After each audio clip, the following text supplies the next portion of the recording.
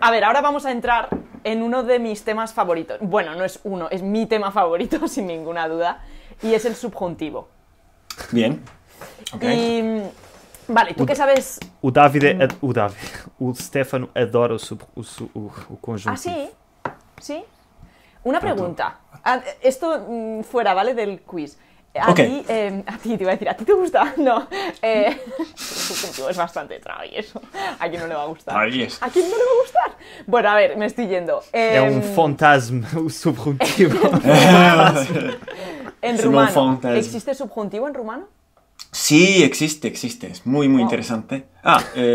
No era la pregunta, pero, Stefano, pero si lo quieres decir. Muy interesante no se dice neste grupo.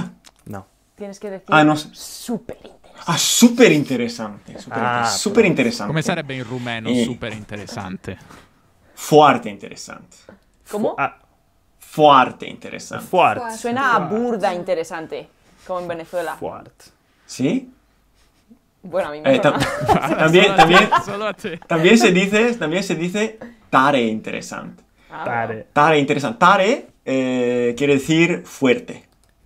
¿No? Fuerte interesante, muy bien. Comme en français quand on dit fort intéressant. Ici en Belgique. Ah oui, c'est fort intéressant. Muy interesante. Bueno, ¿y por qué es tan interesante? Porque no se utiliza de la misma forma como en nuestros idiomas. Se utiliza de manera completamente diferente. Se utiliza, se utiliza con los modales, por ejemplo, ¿no?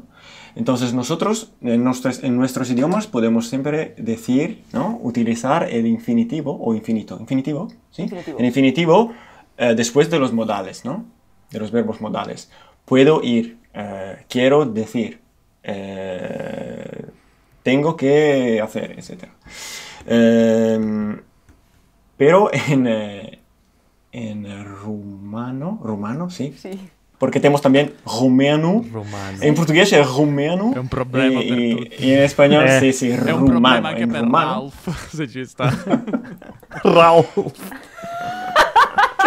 Chi è Ralph? É un ospite che si chiamava Ralph, mas a Helena chamava-lhe Ralph. E aveva problemi con la parola rumeno in tutte le varie lingue. Perché è americano, allora, statunitense.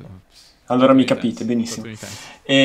Praticamente il congiuntivo viene dopo questi verbi, cioè viene dopo i verbi modali, con l'eccezione di potere. Potere è l'unico che possiamo usare con l'infinito, mentre tutti gli altri dobbiamo usarli con il congiuntivo. Però c'è un aspetto positivo che rende la cosa meno difficile, e cioè il congiuntivo rumeno si vede, cioè cambia la sua forma solo alle terze persone.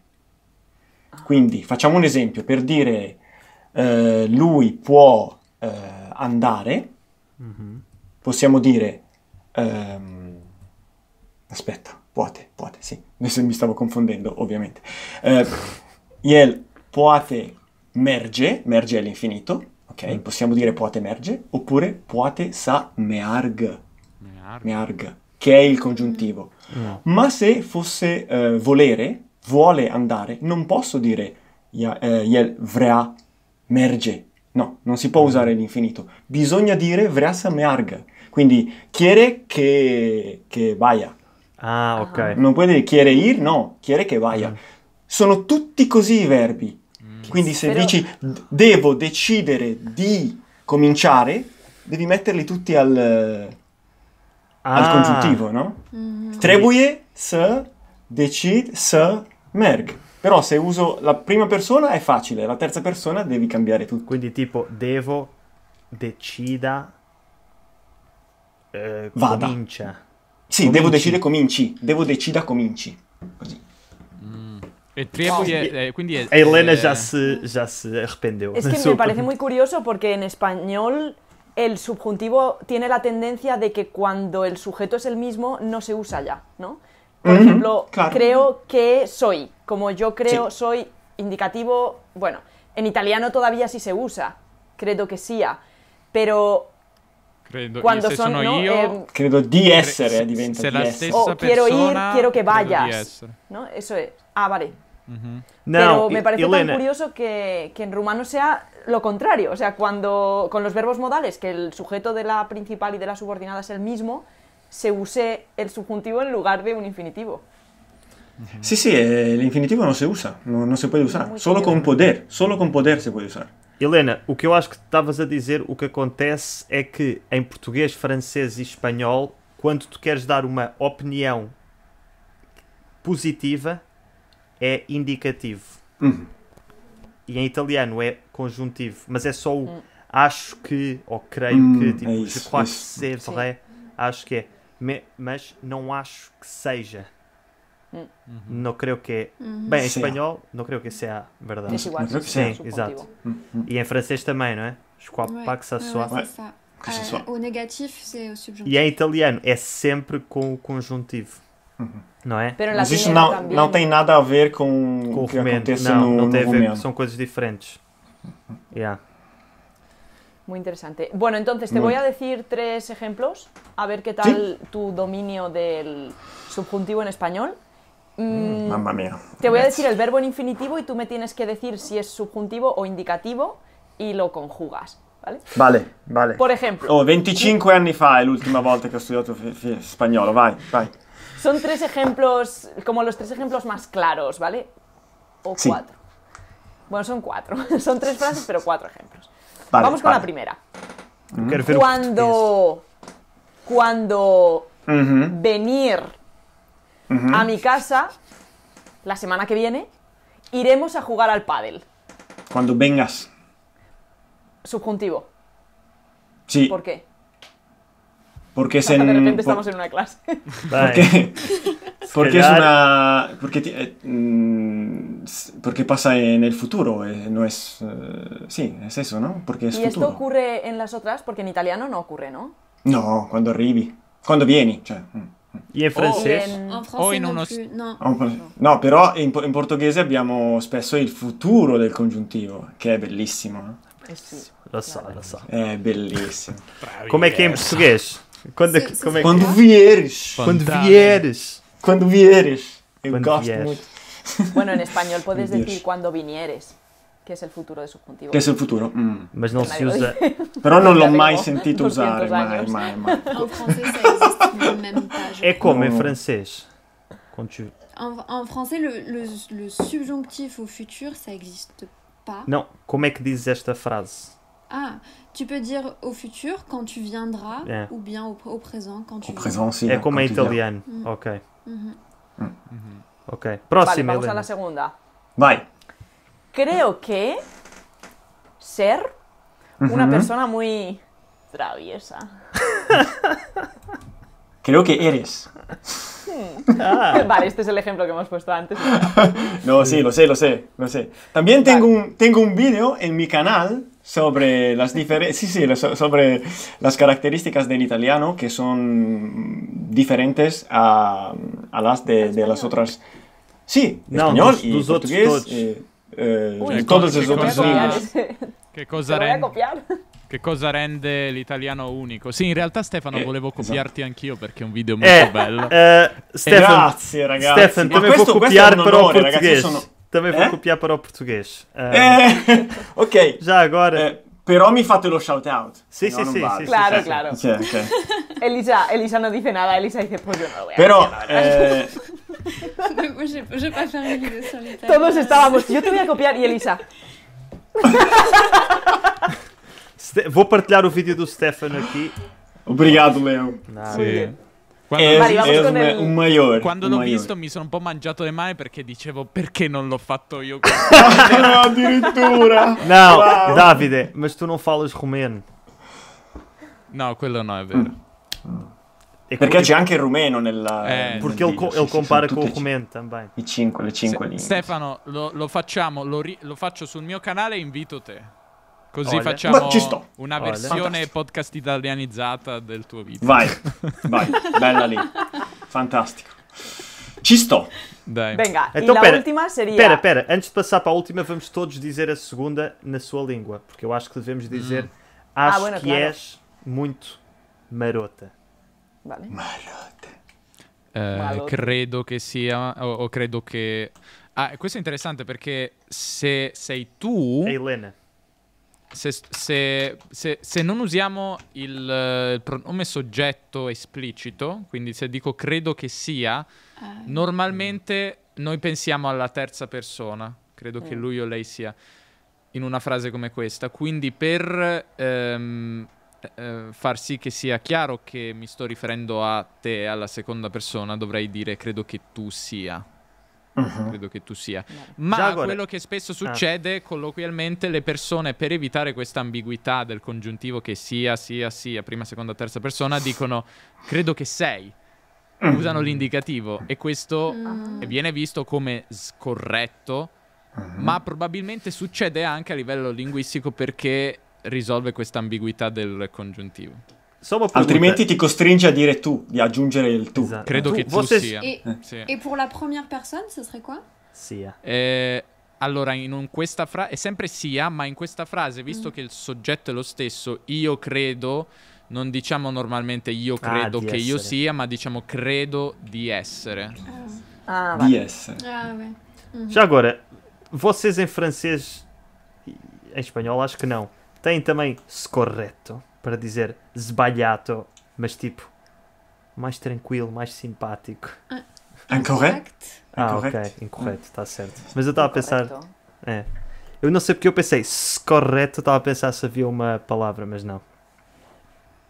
Foi momento cervello. Je sais pas si c'est plus léger, mais on dit incorrect. Errado. Pois é, incorreto, errado, está certo. Vamos esquecer este momento e passar à frente. Corta, Álvaro, corta. Elisa? Elisa, tu as dit déjà? Non, pas encore. Attends, la phrase c'était « Je pense que tu es vilain ». Vilain. Cred că ești obraznica. Obriasnica. Ubriaco. Ubriaco. Cred că ești. Non c'è questo uso del congiuntivo neanche in rumeno. Cred că ești. O Davide non disse a palavra travieso in italiano. Credo che tu sia una persona molto monella o molto birichina. Birichina. O persona forte obraznica. Non l'avevo detto tutto, scusate. Ok. Beh, se sai dire monello in rumeno vuol dire che hai un buon livello. Oppure fai cose... Vabbè, ok, finisco qui. Bueno. Y la última. Aquí hay dos, ¿vale? En una misma frase hay dos frases. Vale. Me gusta la gente que hacer ajedrez boxeo en su tiempo libre. Ajedrez boxeo mola muchísimo porque hacen boxeo y luego juegan al ajedrez. Eso mola mucho. Vale, repito. ¿Qué é isso? O que é isso? ¿Sabéis qué es el ajedrez boxeo? No. ¿Sabéis qué es el ajedrez? Sí. El ajedrez. Oh, grazie ragazzi che non sono l'unico, grazie. Okay. Vale, pues es un deporte súper guay en el que la gente hace un asalto de boxeo y luego una partida de ajedrez. Ok. A ver, no sé exactamente cómo funciona, que tem mais pero danos mentais. Scacchi box. Avec les gants? Claro. On peut pas bouger les pions, ¿no? Un ring de boxeo, juegan, no, se pelean, hay un asalto, luego van, se bajan, se quitan los guantes, se sientan, se ponen a jugar al ajedrez. Come un triathlon. Effettivamente, però un duatlon di ajedrez y de boxeo. Quindi non solo forza, ma anche mente, quella è l'idea. Efectivamente. Entonces, me gusta la gente que hacer ajedrez boxeo en su tiempo libre, aunque no conozco a nadie que lo hace. Ok. Sí. La gente que hace, no conozco a nadie que lo haga. Muy bien. Sí, ¿Por qué? bien. ¿Por qué? Porque... È come in italiano, però. La gente que lo hace es un facto, ¿no? Es un hecho. Es un hecho. Facto è portugués. Então, es un hecho. El segundo no, es una hipótesis. ¿No? Bueno, es que, a ver, esto cada uno lo explica de una forma. Yo más lo explico como que un objeto desconocido, que no, como es nadie, no existe esa persona o tú no tienes la imagen mental de esa persona, entonces usas el subjuntivo. Súper interesante. En rumano también sería así, la seconda. sì? Sì, sì. Mira. Perché ho bisogno di qualcuno che mi aiuti, anche in italiano è così. Ho bisogno di qualcuno, hai in mente, non sai però chi è. E quindi c'è il congiuntivo. E anche in rumeno diventa cineva ca să me ajute. Qualcosa del genere. Wow. Cineva ca să me ajute. Con il congiuntivo. Bello. Em francês, como é que seria já agora? Je crois qu'on utiliserait, dans ce cas-là, dans la deuxième partie, on utiliserait aussi le subjonctif. Ouais, je pense aussi. Então é igual. Je ne connais personne qui en fasse. Je ne connais personne qui en fasse. Qui me puisse aider. Ah, oui. pois. J'ai besoin de quelqu'un qui me fasse accepter les choses. Enfin... Em português também. Gosto das pessoas que fazem, não conheço ninguém que o faça. É verdade, é verdade. Era facile. Bien. Bene.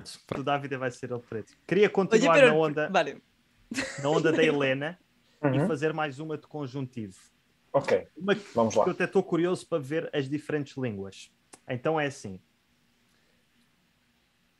Eu gostaria que tu me fazer um favor. Eu gostaria que tu me fizesses um favor. Que tu me fizesses um favor. Como é que é nas outras línguas, Stefano?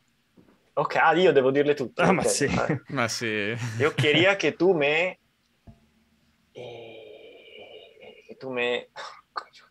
Tienes dos posibilidades, además. Sì, lo so, so che sono due, ma non riesco a trovarle. So che sono due. Che me hicieses un favor. Muy bien. O me hicieras un favor.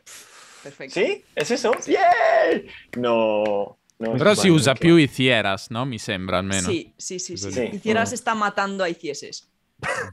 Ah, sí. Es verdad. Okay. Sí. Que forma de colocar a coisa. Está matando. Lo está matando. En français belge. Je veux que tu... Je veux? Ah, è? Je veux... No, adesso o prima? Je Era il voudrais, passato? no? Je voudrais. Era il... Non Gusteria, mi ricordo più la frase. Siamo già nella fase... Sta funzionando. Gusteria. Gostaria. Je voudrais que tu me fasses. Ah, é mais simples. É sempre igual. Non? Sì. É sempre o primeiro... On utilise le présent. Oui. Oui. E vorrei che tu mi facessi. É como português. Fizesses, facesses. É como italiano. Sì.